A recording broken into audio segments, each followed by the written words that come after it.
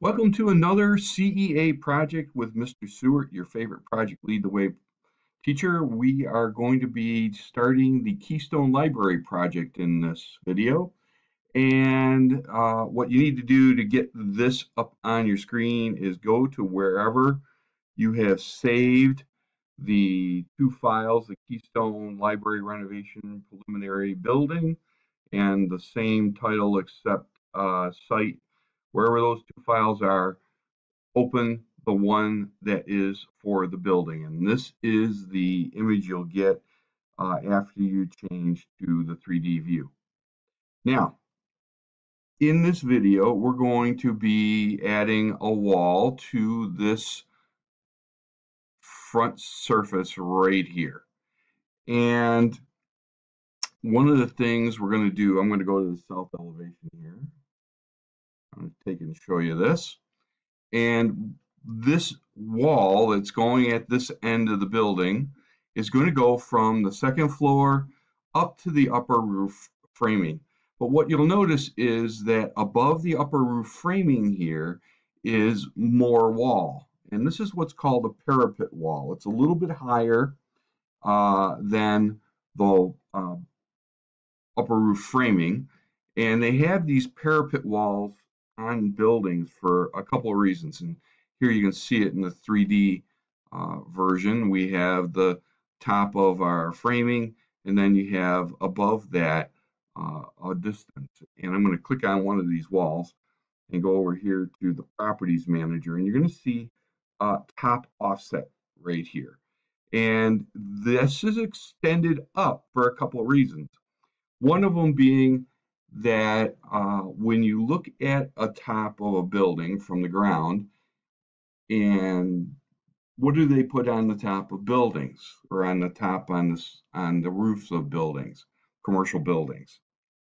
Well, things like air handling units for heating, ventilation, air conditioning. There's vents coming out for the wastewater systems.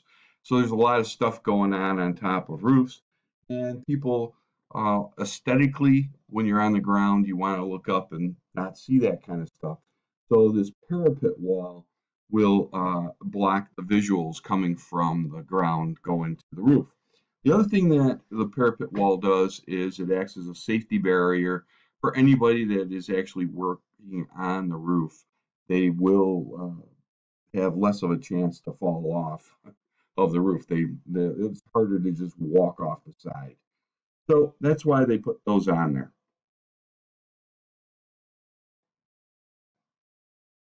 Okay, so I've zoomed out a little bit now. And what I'm going to do is I'm going to change the exterior walls that we have on here currently to a different wall style. This wall style that's on here right now is nice, but it does do some weird things when we are working with it and trying to actually change it. So I'm going to highlight all the walls, and I'm just going to click and highlight them all by holding down the control key as I go around and click.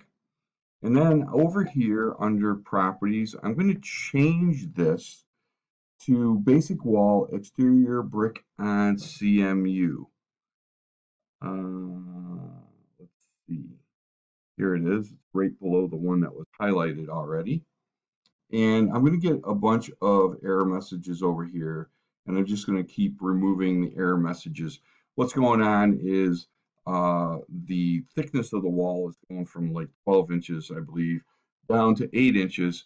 So beams and girders are changing dimensions, and that's why we had to remove dimensions and such as that, all those little error messages. Now we're going to click on second floor here under floor plans and just click on that. And I'll zoom in a little bit. And I'm going to select wall.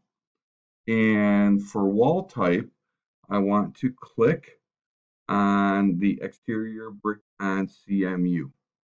And I'm going to go right from the center line of the outer wall. That's the end of the upper level right now. And I'm going to come down, and I'll go right to the center at the bottom there. And then I can take a look at this in 3D, and we're going to notice that we don't have the brick on the outside. As a matter of fact, it's on the inside.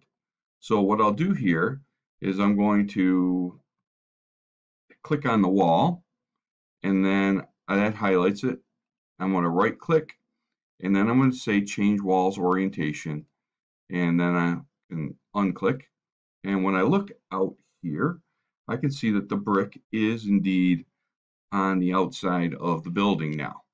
But I've got a problem, and that is that the wall is taller than the existing walls. So to fix that height of the wall, I'm going to go into our properties. I'm going to pull down here. I'm looking for top constraint. Let's see, did I go past it? Oh, I know what the problem is. I have to actually highlight the wall so that it is in the properties manager here. Okay, top constraint pops up real easy then. And right now it says unconnected. Well, I'm going to click on that, and I'm going to get the list.